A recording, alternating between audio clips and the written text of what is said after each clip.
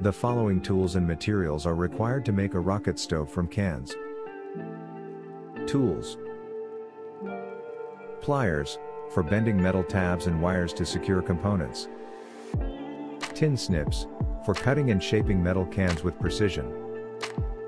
Stick, to compact the insulation material between the cans. Wire cutter / pliers, to cut and twist the wire for secure components. Materials: 1 medium-sized can, 2 large cans, 2 small cans. Insulation material, twisting wire, safety gloves, for handling sharp edges and components. The combination of these essential tools and materials will allow you to accurately and securely assemble the rocket stove from cans.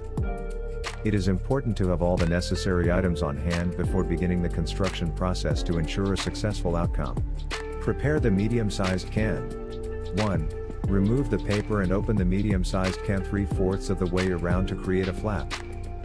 Emphasize the importance of safety during the prep work, ensuring all sharp edges are handled carefully.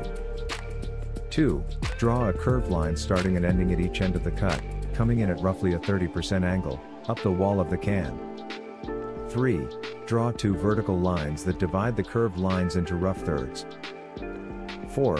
Cut the 2 vertical lines up to the level of the curve and push the center tab of metal into the can. 5.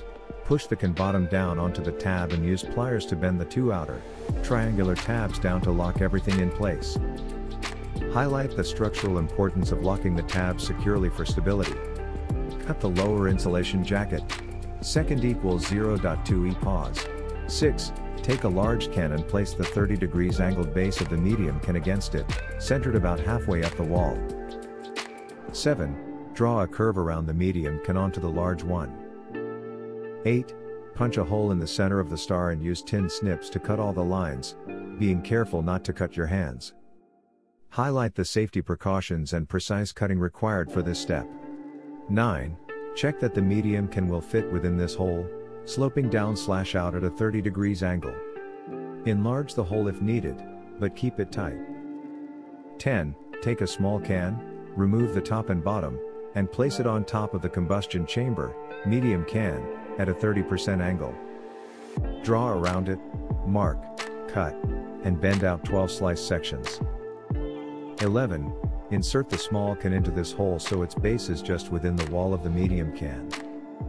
Place a loop of twisting wire around the outside of the triangle slices and use pliers to twist the wire tight to hold the small can in place. 12.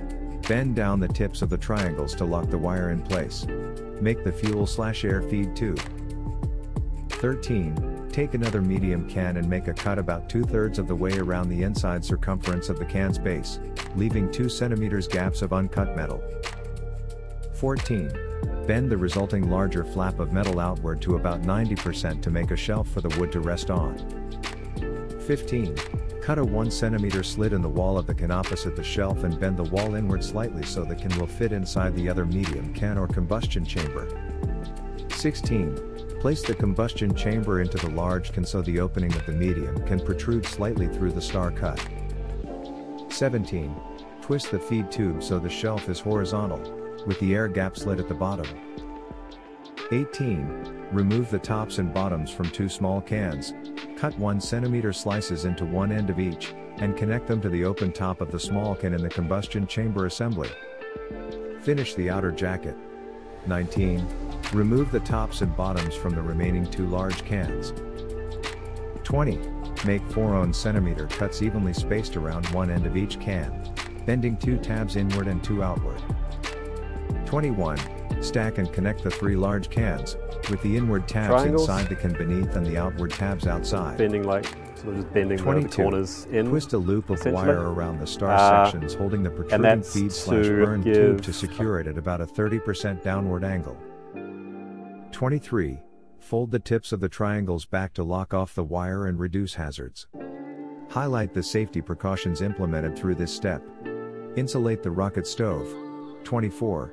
Fill the space between the small and large cans with perlite or other insulation material, compacting it with a stick as you go. Cut the pot support/flame gaps. 25. Make 4 3 to 5 cm cuts into the top edge of the outer jacket and fold down triangles of metal on each side to provide exit gaps for the flame and reinforce the resulting tabs.